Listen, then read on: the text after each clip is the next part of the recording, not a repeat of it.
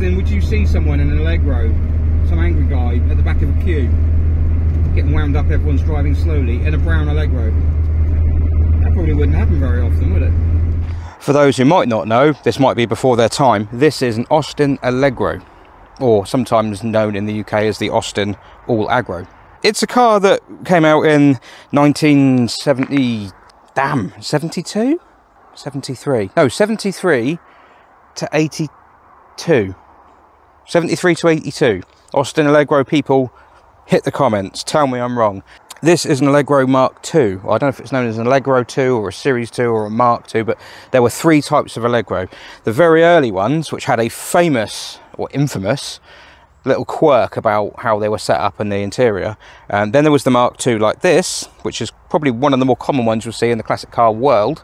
And then from 79 to 82, there was the Mark III, which had bigger headlights, I believe, a different grille. It was a bit more Austin rovered as opposed to Austin or British Leyland. It was that kind of, yeah, it was the same time when the Princess became the Ambassador, and I think the number plate got moved onto the boot lid, if I remember rightly, on the back, but we'll get into that later. Well, we won't get into that later because I don't know, so I don't know why I've said that. Basically, these cars get a bad rap in the UK. They get a hell of a lot of hate, and I want to know if any of it is misplaced, because I enjoy cars that have a lot of hate. I love my Citroens, as everyone knows, and that's kind of like, I'm coming at this from a Citroen point of view, like,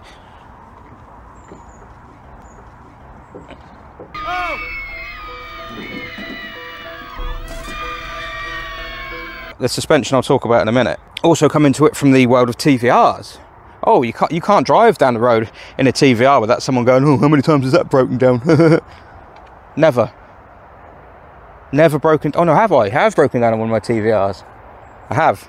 It's a lie, I have. The alternator was overcharging, and it made all the gauges overread, including the fuel gauge, and I ran out. Hillman Imp, another car I've got. Oh, you can't. I used to have one of them. We used to put bags of cement in the front. Oh, the head gasket used to. So, is the Allegro kind of like, for those in the know, is this actually like not anything like as bad as people make out, or is it genuinely awful? I don't know. I'm going to find out. The first thing I can't help but look at is the looks. I'm a wordsmith. These get a bit of hate, but as far as I'm concerned, looks are subjective, and I drive cars that people laugh at and think are ugly, so I'm not bothered by that. One of the things I am bothered about, and straight away, I read this last night. I only read a handful of things last night in bed, and one of the things I read made me want to bang my head against the wall. You see the shape of the car. So you would imagine... No. Why is it not a hatchback? That's the single stupidest thing about the car so far. And we're only a few minutes in. Why is it not a hatchback? Why? Do you know why? Well, I don't know if it's true, but I've read on Wikipedia. Or whoever they are, BL, Austin, Rover, Leyland, Morris, Triumph, whatever. They didn't want to take away sales from the Maxi. That's what it said on Wikipedia. I don't know if that's true or not. Hit the comments if it isn't. But the logic is they didn't want to take away sales from the Maxi, so they wanted this to be a saloon. Does anyone notice the obvious flaw in that?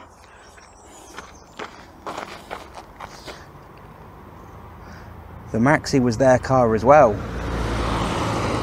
They're going to wonder what the hell I'm doing. The Maxi was their car as well. Doesn't matter which one they sell, as long as they sell one of them. But no, let's penalise this one. So now, if you don't like the Maxi, if you don't like the look of a Maxi, you can't consider an Allegro because it's not a hatchback. And if you need a hatchback because you need to get your stuff in the boot through a gap that is bigger than a letterbox, it's not a bad size boot. It's just the access to it is just ridiculous. It's the Citroen GS all over again, or the Alpha said. I don't know why they do it, but at least Citroen, when they got the GS, when they facelifted it, they went, you know what? When we make the GSA, we really should make that hatchback, because that's really dumb.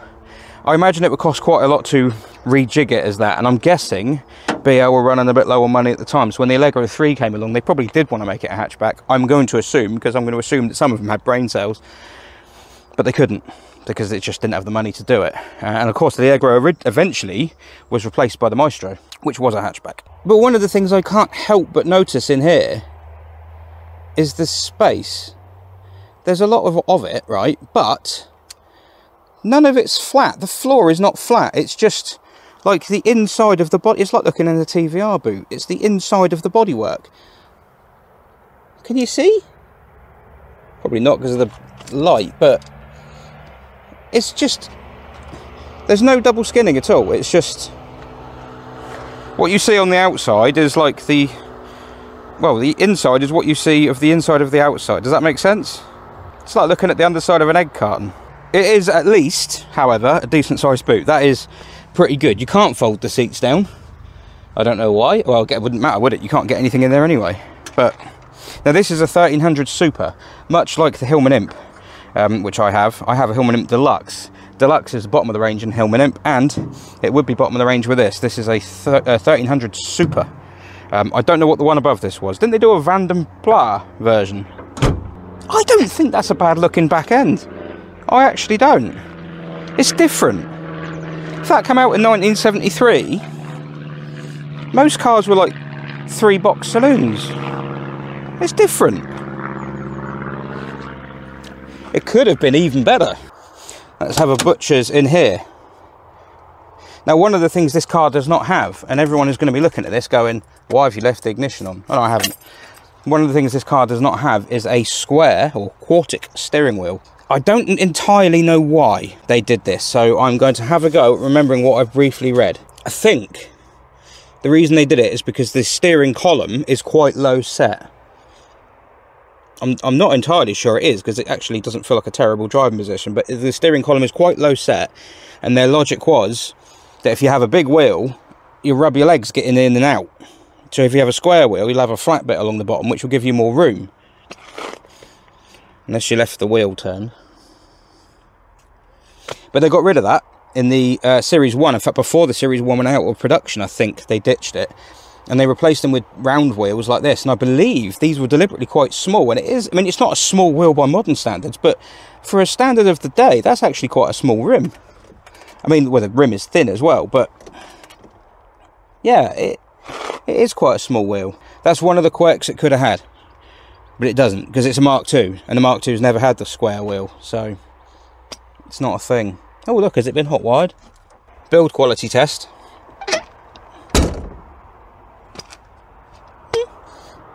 Hasn't fallen off. Now, under the bonnet of this particular Allegro, we have an engine. Oh no, they've all got that. But you'll recognise this engine if you like your old British engines. That is an A-Series. It is basically, I am told by the owner, who is also a man with a YouTube channel. His name is Alex, and his channel is called All Things Alex. But I don't think it is All Things. I think it's just cars. I'm not sure. It is effectively a mini engine. To the point that a lot of Allegros were harvested for their engines, for the minis. It is the standard gearbox in the sump. I love the fact that the engine sits dead straight in the car. It's dead, like, because it hasn't got a gearbox on the side, it's not sat to the side. So the weight alignment, yeah, the weight distribution even, to give it its proper name, is brilliant. Now that is the 1275 version.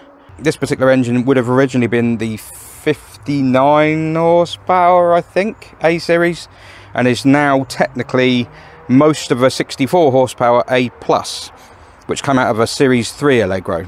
But it's, for all intents and purposes, it's the same kind of thing. Overhead valves, push rods. It's not a remarkable engine. It's a legendary engine. It's a well-known, reliable engine. Tough. They respond well to tuning. You ever watch the minis racing around in the mini championships? You'll know how much fun they can be, but I'm not really bothered by the engine. I like the fact it sounds like my old auntie's Metro when I was a kid, but I'm not hitter about that. You are wondering, what on earth is that? And that one over there, what is that? And that one's all pitted, look. They are, I believe, well, no, I don't know what they are. I didn't read it enough. See, I have this name, and the word in my head I have is displacers. But in my head, that's a sphere. And I wonder if the displacer is the thing that acts on the sphere. I don't know. I don't know how this works. Really, I should get underneath one and, like, crawl around and figure it out. But for all intents and purposes, it is kind of like a Citroen. I know. That's crazy. Did you know that? I bet this is a common look from the 70s, isn't it? Basically, the difference between this car and a Citroen is this car has a system called hydrogas. That is an evolution of a system called hydroelastic. That's the one that everyone goes, oh, Citroen's got them funny hydroelastic suspension. No, they don't. They have hydro-pneumatic, which is this on steroids. This is a very simple version of that. The guy who designed this, Alex Moulton, I believe, he took the Citroen system as his inspiration. He thought, they're right. A gas compressing an oil, I should say, compressing a gas is a way better springing mechanism than a coil spring or metal. And he's right, it is. But they're hideously complex. Citroen had all sorts of patents and licenses, so you couldn't actually just use the system. In fairness, they spent a lot of time designing it, so they probably thought, we don't want people to use that, not without paying us money. So he came up with this system. And there's a guy I watch every now and then, when I'm in the mood, called Julian Edgar on here. And he did a video once, and he said in that video, for his money, Hydrogas was better all round than Citroen's hydro-pneumatic. Yeah,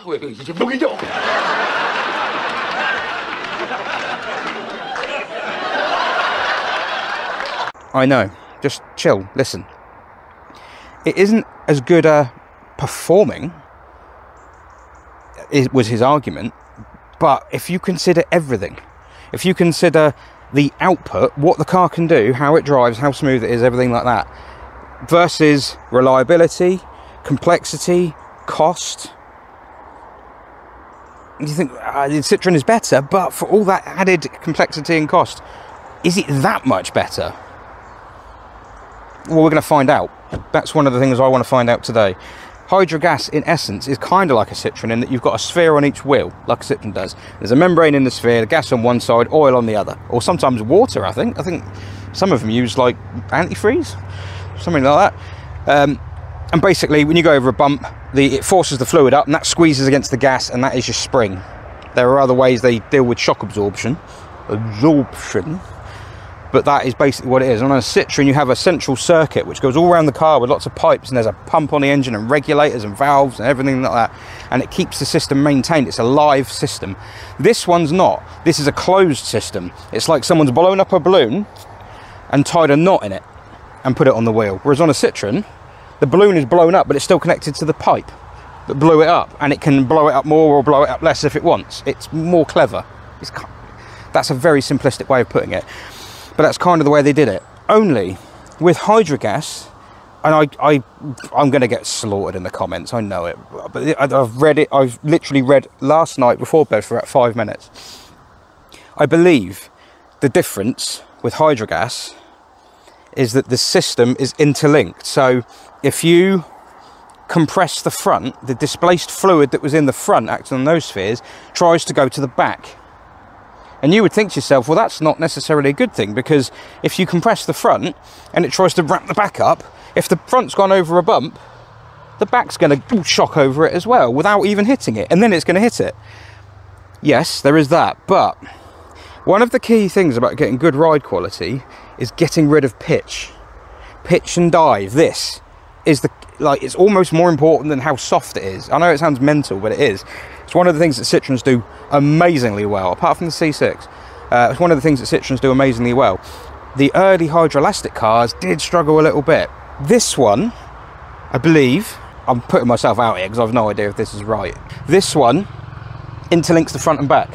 So if the front end goes over a bump, like a speed bump, the front wheel compresses, the fluid that was in the front gets displaced and has to go to the back. Because it goes to the back, although it makes the back react to a bump that hasn't even gone over, a downside, it does lift the back up. So if the front's gone over a bump, the car doesn't do that. It kind of does that. The idea is that it stops it pitching and diving as much.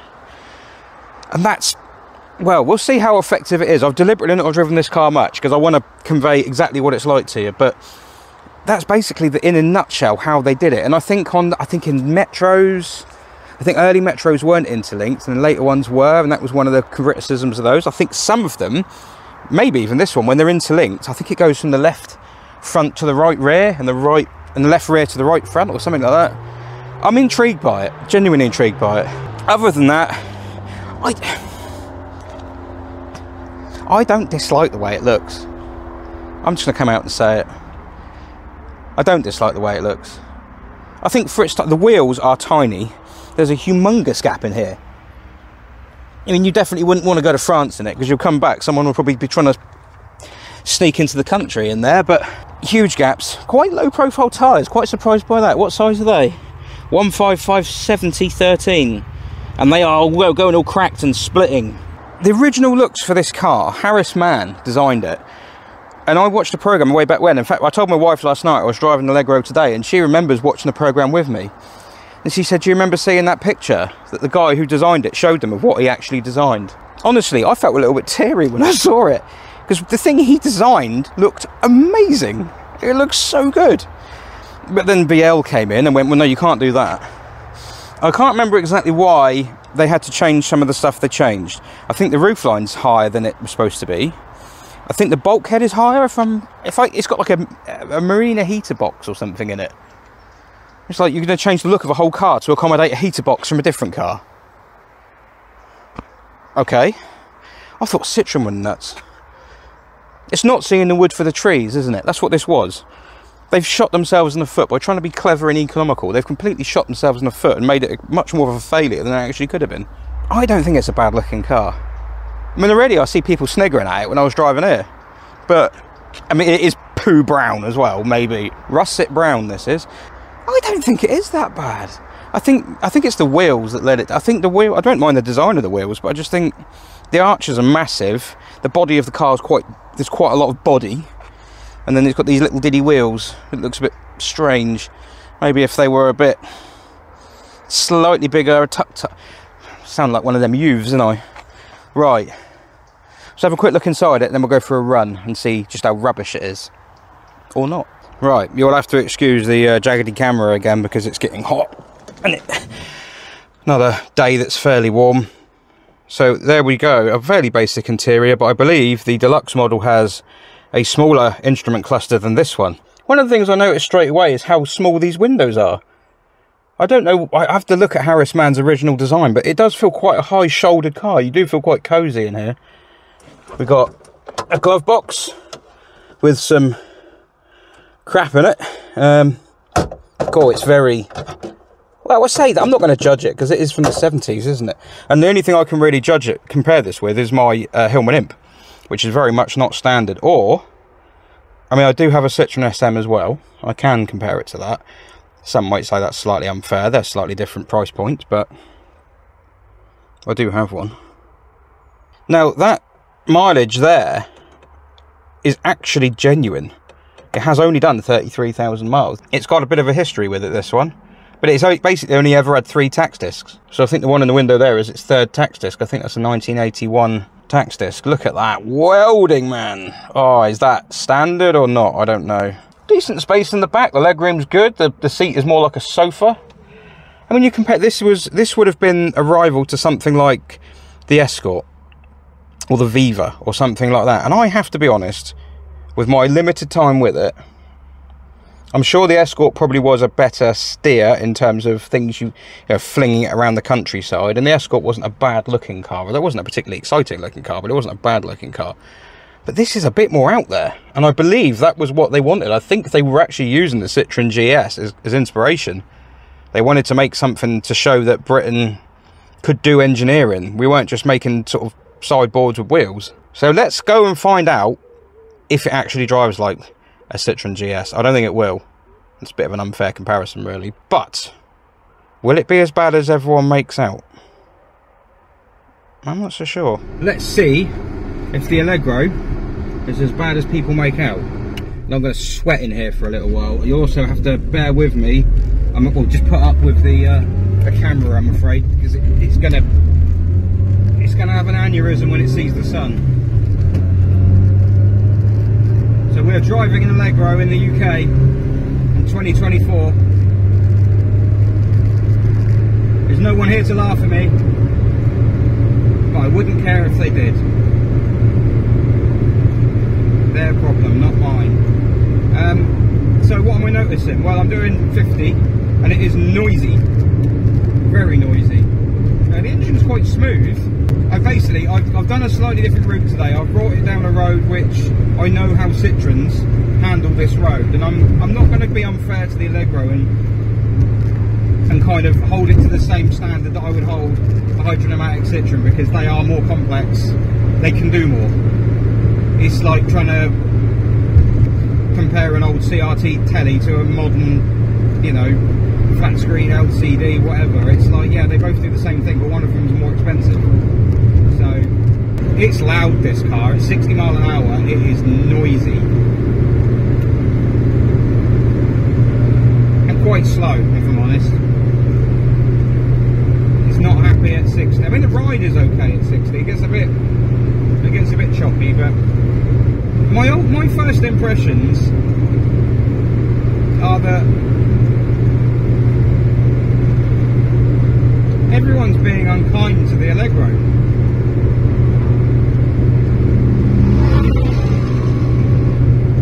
Think bike. It's a car from the 70s. I don't have huge experience in cars from the 70s. I drive a lot of cars from the 80s. My main bread and butter is cars from the 90s, probably. But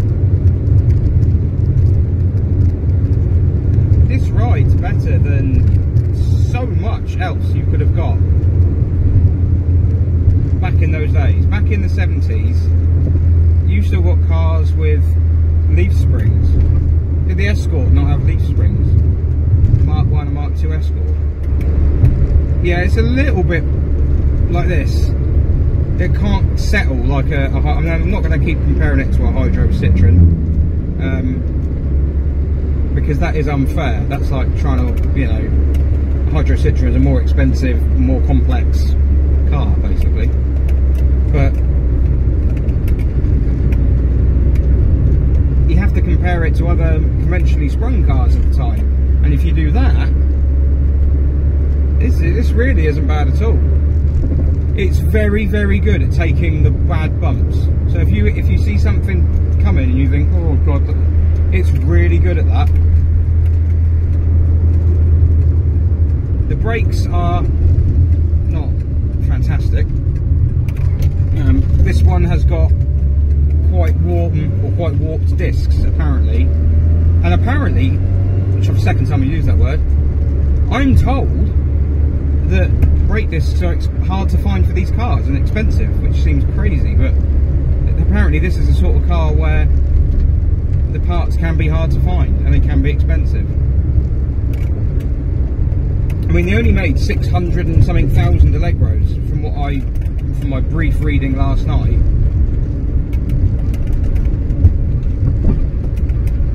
Over the period of what, 10 years? Is it 10 years or just under 10 years? So that's a similar sort of number to Hillman Imps that were made over a 13-year period. Okay. So I was going to go for fourth then.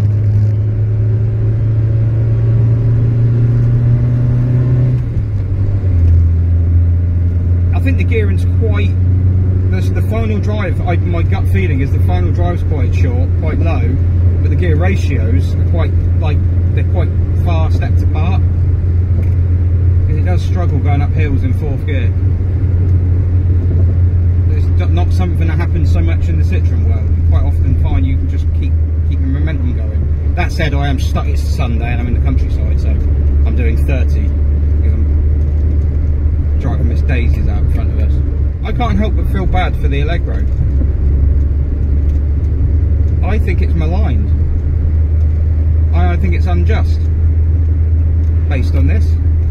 The suspension is quite strange. It's a bit Citroen-y, but it's the Citroen's cushion. So they'll take a bump and then they'll cushion the movement that comes afterwards. This doesn't. It kind of reacts like a spring. It kind of like... I'm going to get to the end of this road and turn around and come back, because I've not been able to find out exactly what it's like going around corners in it, really, because we're stuck doing 32. Behind a queue of... Yeah. So I'm going to try and... How often would you see someone in an Allegro, some angry guy, at the back of a queue, getting wound up, everyone's driving slowly, in a brown Allegro? The driving position's alright, it's actually quite nice. The seats are abysmal. That's one thing I have noticed, and these seats seem like they've collapsed. And it's only done 33,000 miles, but there's a bar going across your arse. There's no support, nothing. I am going to turn round. Excuse me, everybody. I can't deal with sitting in this anymore. Right, so this is a horrible bump. Jesus Christ. What's the turning circle like? Turning circle is decent.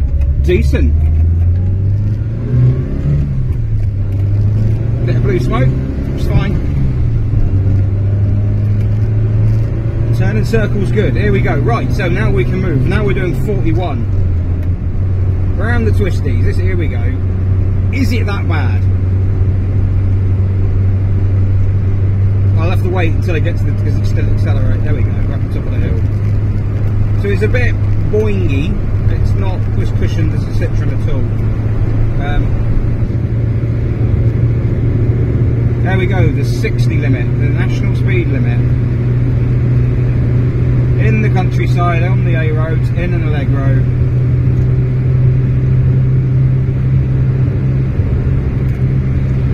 It's a little bit, you know, it's not quite as cushioned.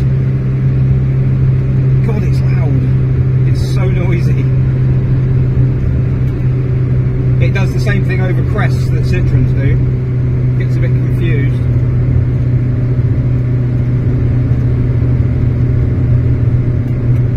It doesn't handle badly at all.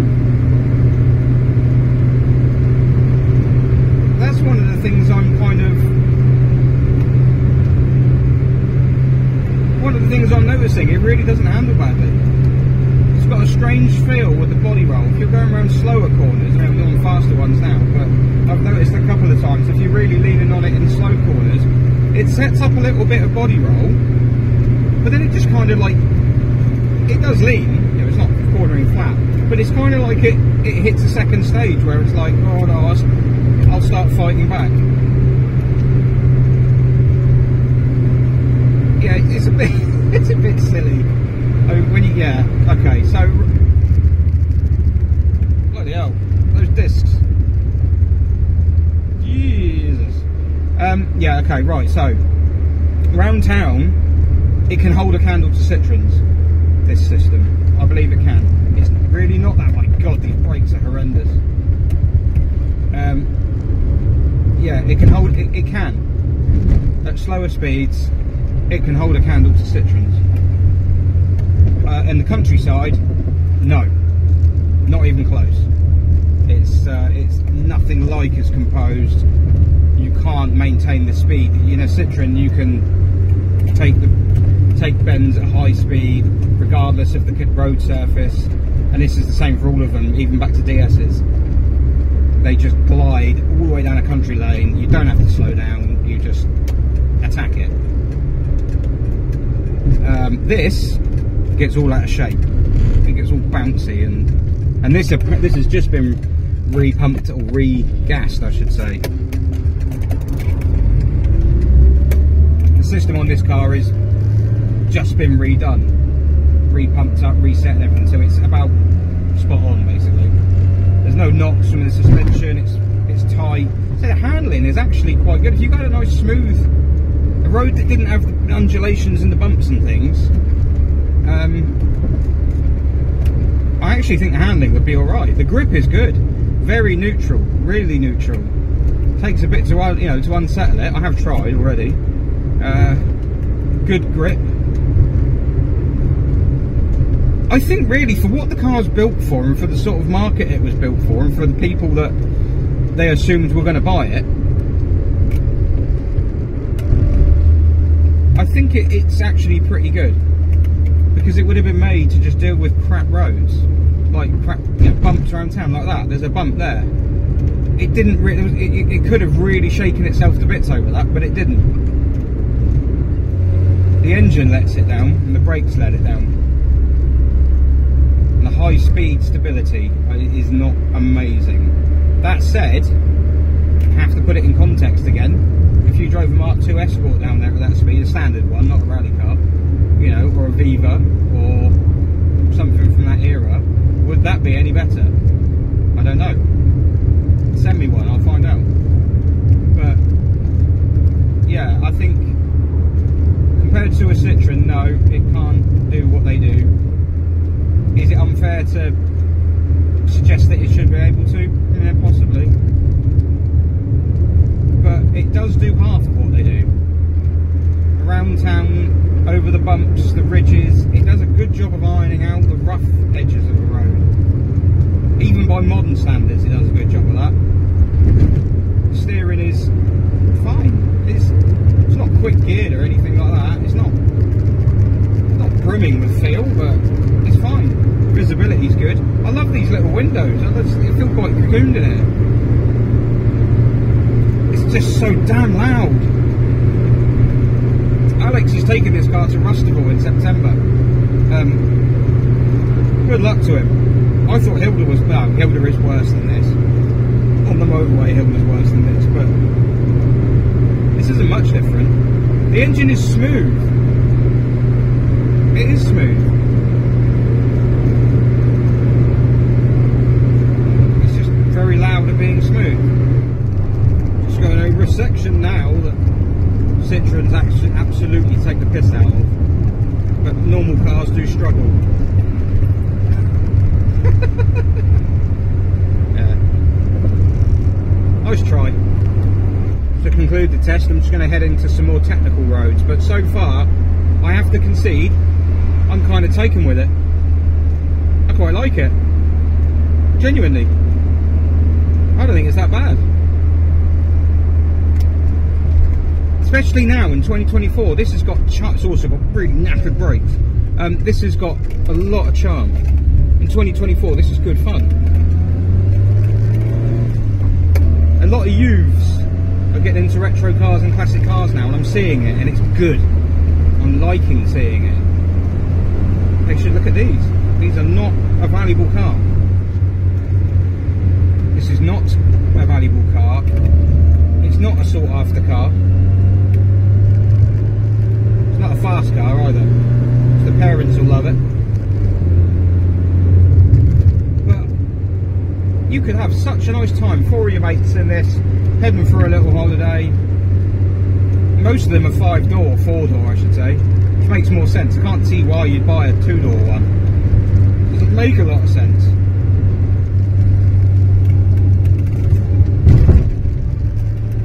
Right, here we go, technical roads.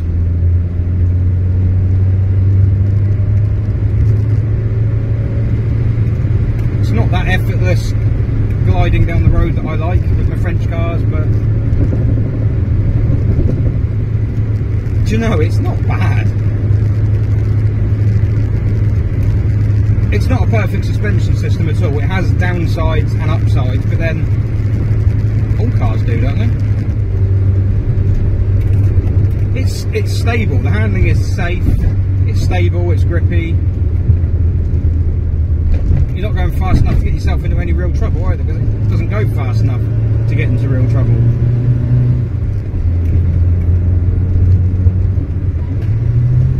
Probably never been driven this hard for most of its life. But oh wow,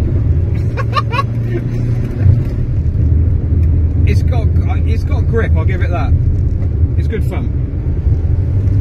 It is good fun. Now I've just come to the conclusion. It is good fun. Hello, you will have to excuse the lack of mic. My mics have just died. This is going so well this morning. So there's the car. I'm concluding. I'm going to say it loud and say it proud.